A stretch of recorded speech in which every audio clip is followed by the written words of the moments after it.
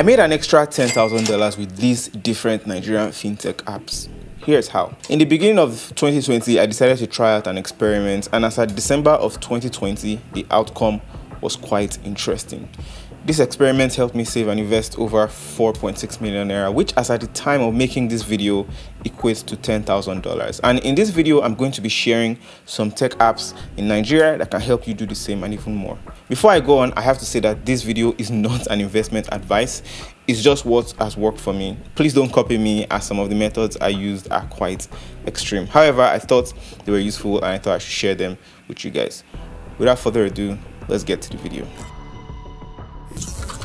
First off, I want to say Happy New Year to everyone watching this video. I really thought hard about posting a video like this, and this is not clickbait at all. The records are there. I've been getting a lot of requests from financial companies as well, and also a few people who have reached out for some tips.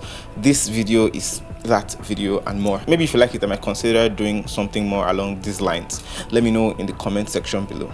The first app I want to talk about is called Quidax. Quidax is an app where you can trade your cryptocurrency on. Bitcoin was a major tool for me, especially when it came to holding and having a fast or swift means of exchange that the nature of Bitcoin or cryptocurrency is, and what it facilitates. Nigeria is fast becoming a hub, and you don't have to deal with the bottleneck of some banks and their limitations. I like Quidax because of their level of verification. There are different levels of verification, of course, to prevent fraudulent activities, and do note that for an extra level of security, you would need some details of yours to be added at higher levels, to use the app. On Quidax, you can buy and sell cryptocurrencies like Bitcoin, Ethereum, XRP, Dash, Litecoin, and USDT.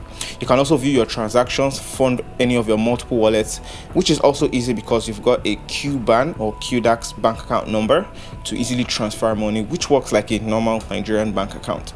They've also got an order book for those who are more experienced, and you can see real-time trading and how trading is done and make your own orders. One of the features I like about Quidax is that when you want to withdraw, you get a confirmation link to authorize your withdrawal for extra security. I'm not sure any cryptocurrency or many cryptocurrency apps do this, and this is a very useful thing, as you get notified by email when the transaction is done.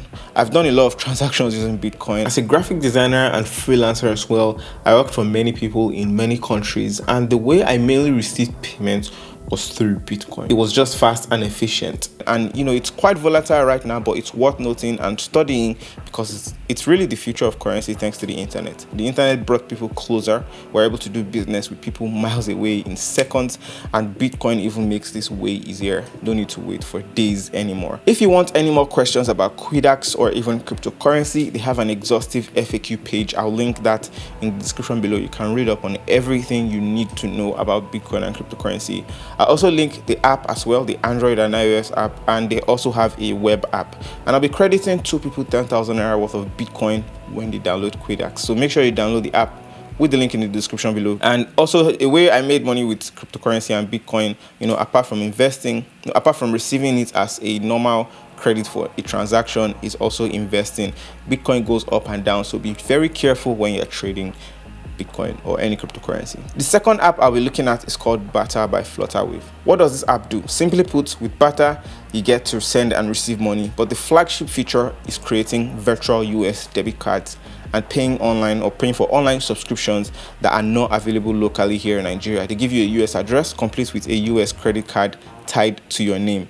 In order to use this app, there are 2 ways to go about it. First, to download it via the App Store or the Play Store normally, or you can use their web app. I think all the apps I'm going to mention in this video have web apps as well. I have no idea about the limits, but on their website it says you can create unlimited number of virtual cards, but do note that it costs $2 to create a virtual card and $4 to create a gift card, and they only work on these selected websites. With Barter, you can also get a Nigerian bank account number complete with a Nigerian virtual debit card as well. You can make transfers, buy airtime, and you can also pay bills and even send money requests. In order to use the dollar card, you need to fund it too, and that's after you've added money to your Nigerian card or Nigerian wallet. Hence, why you have a Nigerian card. I didn't like their Nigerian card because I couldn't use it for anything really. It's just a limited card, which I don't think you can truly rely on, except if you're doing stuff within the app. I also don't like that their exchange rates can be quite on the high side. There was a time I was trying to use the app and I had to update it to get a better exchange rate. If I didn't know better, I would have lost money because of how amazing Nigeria's exchange rate is, or Nigeria's currency is. I don't know if the exchange rates now update over the air, but I think it's not good if it doesn't do that.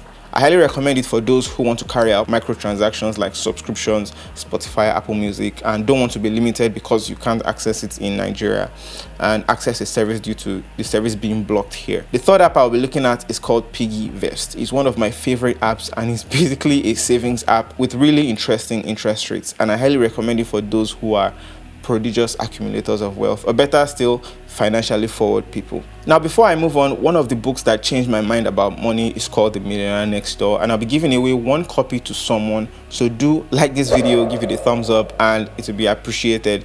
Also, if you find this video useful at all, a share to your social media or anywhere will be really appreciated, and you can subscribe and turn on notifications. Now back to the video. If you want to save money, I highly recommend this app, PiggyVest. In terms of design, the visual design of PiggyVest is 9 out of 10. It's really usable, and they also have a web app that has similar functionality as well. It was one of the tools I used in my experiment to lock money for a long period of time. I locked money from January to December, and it accumulated to an interesting sum. This was with their safe lock feature. You also get a flex account, which was once again like a bank account, like a Nigerian bank account. You have a Nigerian bank account number you can easily transfer money into, and they give you a decent interest rate, so you're not just saving, but you're saving with reasonable interest. There are investment opportunities on the app and also group savings. If you can be patient and just add any extra income that you have into it, you never know how much it could accumulate to. Like they say, tiny droplets eventually can make an ocean, or maybe a glass of water. Cheers.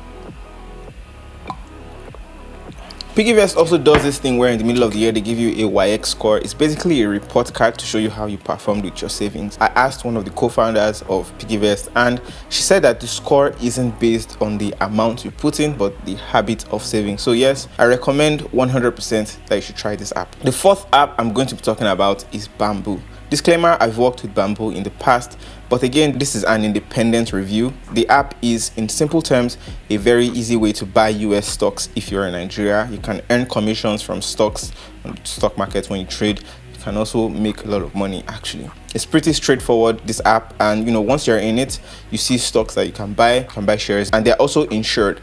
All of the apps I mentioned in this video have some sort of policy on your insurance or safety of your money. On the app, you also get to see tips and tricks, guides, glossary, basics of the stock market. You can also get educated, and you can put your stocks on the watch list. You can see how your stocks are performing. You can see the featured stocks, and of course, news that is directly related to the stocks or shares of company that you are interested in. Do download the app with the link in the description below if you haven't already. And it's one of the interesting ways that you can gain some little cash or a lot of cash with investing. You're basically investing, and you're not just keeping money away, you're growing it. Does that make sense? Another robust app to consider if you want to invest in stocks is Trove. I like how clean the app is, the interface is, especially how categorized each item is as well.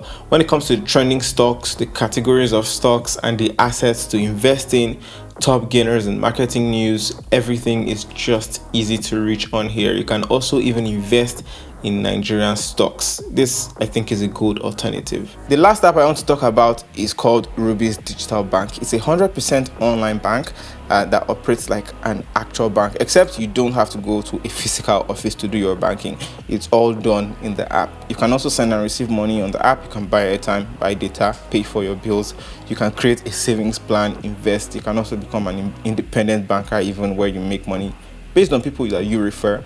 And you can also request for a debit card, all within the app.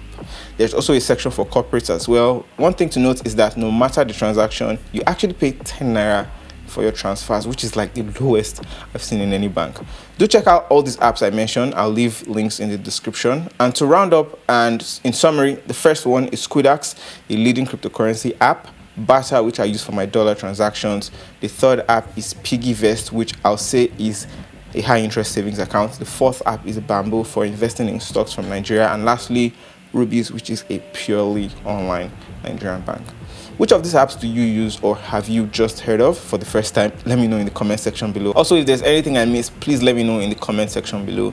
Thank you so much for watching, and I'll talk to you guys in the very next video.